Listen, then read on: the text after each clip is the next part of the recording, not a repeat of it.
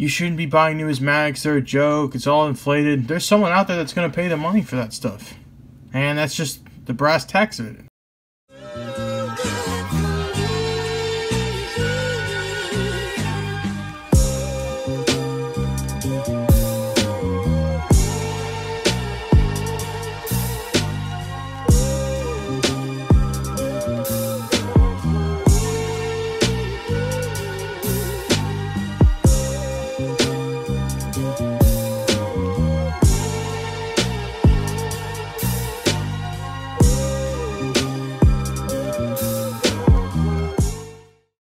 Hey guys, this is Drew with Acoustic Collectibles. Welcome back to a brand new video.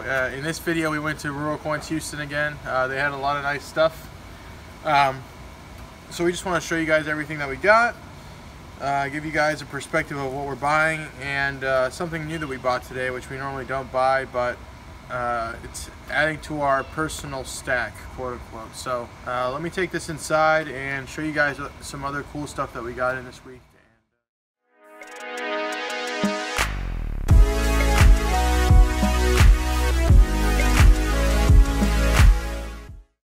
Hey guys, made it to Lightbox, and I want to talk about a few things, a few housekeeping items before we continue. At the shop today, I did buy some gold, and you can check it out right here. This is 1 ounce Cougaran. We've been talking about adding stacks in terms of silver and bullion, and also numismatics to our portfolio. Me and my brother. And so I've been getting a lot of comments lately saying, Drew, like, you're buying 10 ounces of silver, which is like, you know, they're equating numismatics to silver. You're buying 10 ounces of silver for $3,200, or you're doing all this stuff, and it's a joke. And silver, you should be buying bullion, and you should be selling bullion. Like, the thing about it that's different, and something that you should realize with yourself, is that there's a market for both. There's a market for bullion, there's a market for numismatics, there's a market for Kobe Bryant, baseball or basketball cards. There's a market for everything. And just because I don't agree with it or I don't like it, doesn't mean that it doesn't exist. And so it's kind of strange to get comments these days like, you shouldn't be buying numismatics, they're a joke, it's all inflated. There's someone out there that's going to pay the money for that stuff. And that's just the brass tacks of it. And I like selling numismatics. It's what got me intrigued in the business. And that's just something that's on my heart. And that's something that I like to do. I want to be one of the best coin dealers in the market. And so follow what you like to do. And what I would say to people that are actually striving to be better and not sitting in a corner and judging people is go after it and not care what people think. Like, address the people that do that and say, you know, there are things that we all want to focus on, and you're not going to be the ultimate judge of it. So it's just something I wanted to say and get out of the way for you guys. I know it was a little bit long of a talking intro, but if you guys are interested in our next video that's coming out, we are talking about true views. Are they worth it for you when you're sending in coins to PCGS? Is it worth your time to do it? Will that $5 make money for you, or will that $5 give you more of a benefit in terms of value? We will be discussing all of that in the next video, so make sure you guys subscribe and watch out for that video. It's going to be a good one. Whole bunch of great coins coming in from a collector, so you'll want to see it. But we're going back to the video. We're talking about great coins that we got from our friends Christy and Blake down at Rural Coins Houston. We got a few commems here. This is the 1935D Texas commemorative $50. I picked these up because I've been buying and selling a lot of Morgan dollars, and that's kind of where I started in the space. But it's progressed since then. It's actually evolved a lot, and people have been asking me about Standing Liberty quarters. People have been asking me about just different things that caught my attention and things that I actually haven't considered buying before. So I bought this Texas commemorative. Did pretty well with it. I actually asked a collector if they were interested in it, and they were up to bat, and they bought it pretty quick. It's a flashy coin on the obverse, but I think on the reverse really killed it. It's kind of a little bit faded, and I think there's also some fingerprints as well, which kind of take away from the grade. But a stunning example. I think a 35D is a little bit more of a tougher date as well. So just something I had to pick up, had to try, and it ended up panning out well. And that's kind of how you progress as a coin dealer, progress as someone that is wanting to get better in the space that you're in, start to evolve, learn more things, give yourself the ability to fail. I think that's super important. And so I've failed on a lot of coins, but I've also succeeded on a lot of coins, which have surprised me. So that's something that you should consider in coins or in something else that you think is your hobby or passion that you want to pursue. This is a San Diego 1935 San Francisco. It's graded gem state for a good reason. I think the luster is gem state. I think that what really killed it from a higher grade is you're going to see kind of a scratch here until right beneath San Diego, and there's a little bit of hits in the fields, but like I said again, the luster is very strong on the coin. I think that luster does carry a lot of its weight when you consider all things, and also when you put in the light right here, you can see those fingerprints as well. The fingerprints do really take it away from getting those higher echelon grades, 66, 67. Graders really see these as spots that are of problems, and I didn't really know that too long in the numismatic space, but I had a friend that sells high-end coins, and he was pretty honest with me, and he says if there's a fingerprint on a coin, expect them to downgrade it some. So just something you guys should understand, consider, maybe take mental notes of when you're buying a coin, maybe for an upgrade. But I would say this coin all day long is a 65. I don't think it could go higher. But hey everybody, wanted to take a quick break in the video to thank all of our loyal supporters on our website. We got a bunch of orders this weekend. GSA, QK dates, tone coins, the whole lot. As you can see, it's just 15 orders pretty much, and we couldn't thank you guys enough.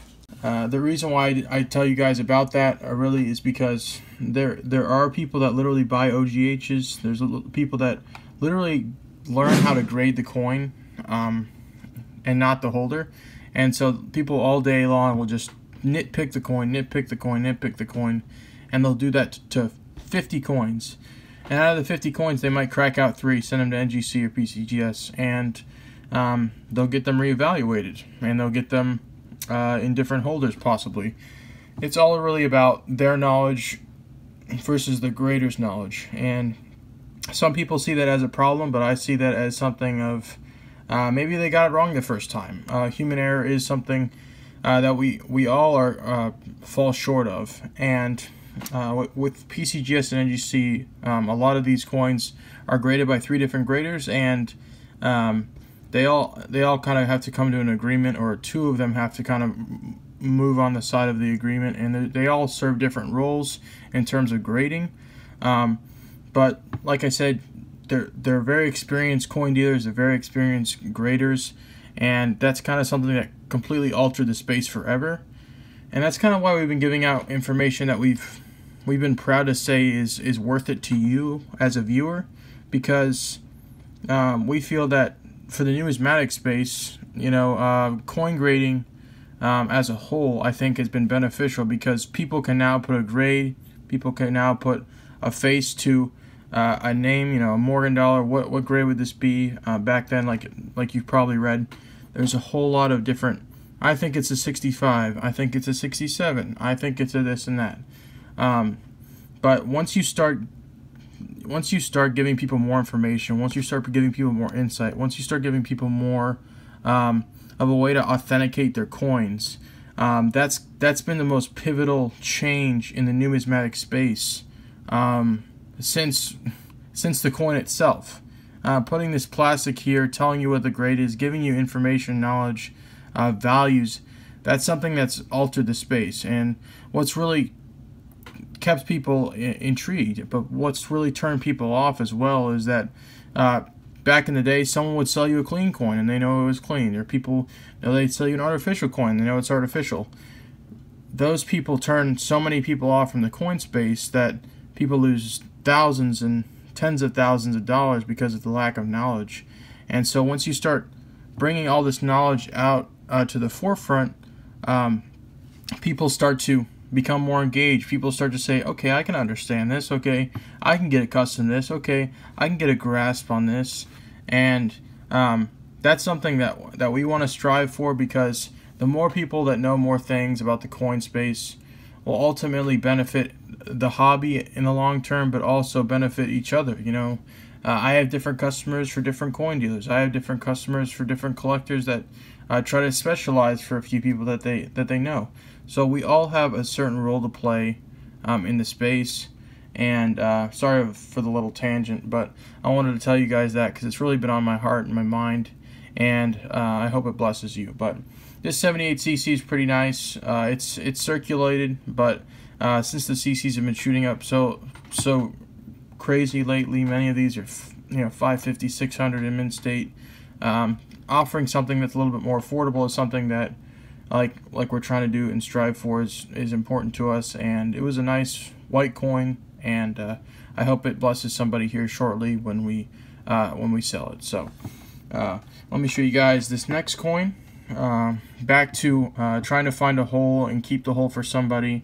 We buy a 83S and we end up selling it, and then we end up going to Blake and Christie again and ask them for another 83S, because giving people an opportunity to buy this coin because they know that we have it is super important for us. Very vital to keeping people up to date and knowledgeable about what we have. And that's something that you guys, as you expand in your space that you're in, or in the coin space, that's going to become very useful to you, because when people call, they know that you'll be able to offer them something. So that's something that'll help you sleep better at night and have money working for you. So wonderful coin as well. My favorite coin of the batch, though, is this 1881 CC, and the reason being is you're going to see in a moment, the luster is very beautiful on the coin. It's almost blinding luster. And many people, when I post stuff on Facebook or Instagram, or post stuff on our website, many people are looking for 100% blast white coins. Many people are on the hunt for coins that match what they feel is worthy to them as a beautiful specimen. And many dealers and many customers and clients love blast white coins because it gives them that feel of originality, gives them that feel of very beautiful premium quality pieces. And so I like this coin because it's a little bit harder to date, and it has that booming luster that many people fell in love with when they came into the space. So we're going to be sending all these coins off to new homes shortly, and this one actually sold before we can make the video for it. So just a stunning example. But if you guys are ever interested in something like that, or any other coins that you might see in any of our other videos, please make sure to check out our YouTube channel, not our YouTube channel, our website, acoushacollectibles.com. We update it weekly, try to give you guys the best coins that we can find.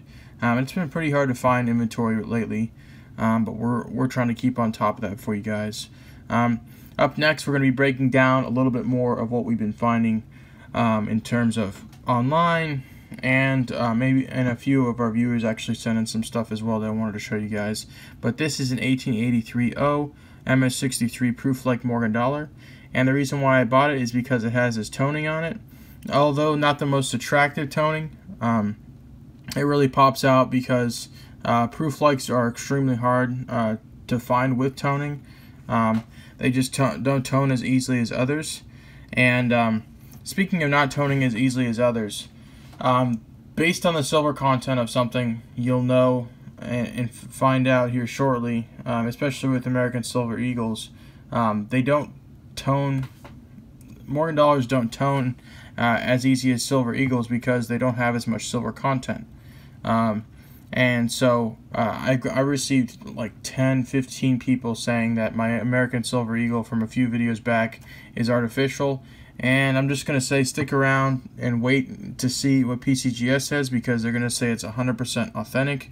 because Silver Eagles have more silver content than Morgan dollars, which allows them to go through the toning process faster. So you guys are going to be able to see that, and you guys could watch out for that video because we're going to be coming out with it soon as PCGS returns our order. But like I said, guys, if you ever see a proof like with some toning on it that's not extremely ugly, I would go for it. This coin has some rainbows. It also has that unique character of this blue and green on the face, which many people might enjoy, and so it was worth taking the plunge on. We didn't have a coin show this weekend, but we did have a few great eBay opportunities, and we ended up pulling the trigger on this one. Last but not least, it's gonna be a little bit hard to get this one on the frame, but we received a few coins from our friend Mark Hewling on Facebook. As you guys know, lately we've been buying a lot of coins. Let me adjust this a little bit here. We've been buying a lot of coins. Let me just crack this out here. But we've been buying some coins from people on Facebook, on Instagram, but mainly there's been a lot of people on YouTube. You guys have been reaching out to us saying, hey, I have coins that I want to sell. I'm not necessarily a dealer, I'm mainly a collector, but there's been some backlog. There's been some things that I've been wanting to get rid of for a long time, but I don't really trust the eBay process, and I don't trust a random stranger online. And so, as a dealer, I completely understand that, and me being basically 100% online for my sales, I constantly take emails, messages, and so if you guys are ever interested in selling anything to me or my brother, we are always happy to talk to you guys. Message us on our website, click the little message icon bottom right, message us on Instagram, Acoustic Collectibles, message me on Facebook, Drew Haddock. We are always willing to talk to you guys about your collections, helping you either consign them, sell them, anything that you guys want in terms of avenue. We are always there for you. But let's jump back into this last coin. This is the 1881 CC Carson City Morgan dollar. It's got a little bit of an unattractive toning to it, but once again, if you find the right deal on a coin and you know the margin in it, pull the trigger. That unattractive toning does take away from the value of it, but Mr. Mark said, hey, I found this for a great price. I want to give it to you for a great price, and so I am actually going to end up selling this for a great price also. So it's a really nice trickle-down effect with this coin. The little bit unfortunate part about this is when it was in the shipping process, it did crack. I guess USPS doesn't care, but they just start throwing stuff and trunking stuff, and sometimes it's good to double or triple wrap something like a Carson City, because a lot of this stuff is a little bit more fragile. But thank you guys for watching this video today. Thank you guys for participating, leaving likes, comments, everything. It really does make our day to see you guys be so excited about the future for this channel and for our business. If you guys aren't subscribed yet, I would highly recommend it. We're making videos every single week. So thank you guys once again for watching this part of the video, and let's cut to the outro. Did you guys enjoy today's video? If you did, leave a like. If you guys want to join us on our journey as coin dealers and as people giving out knowledge for free in the numismatic space, make sure to subscribe, and if you're new, comment down below who you are. We'd love to reach out to you, talk to you. If you guys ever have anything to sell or want to buy anything, please reach out to us at acousticcollectibles.com.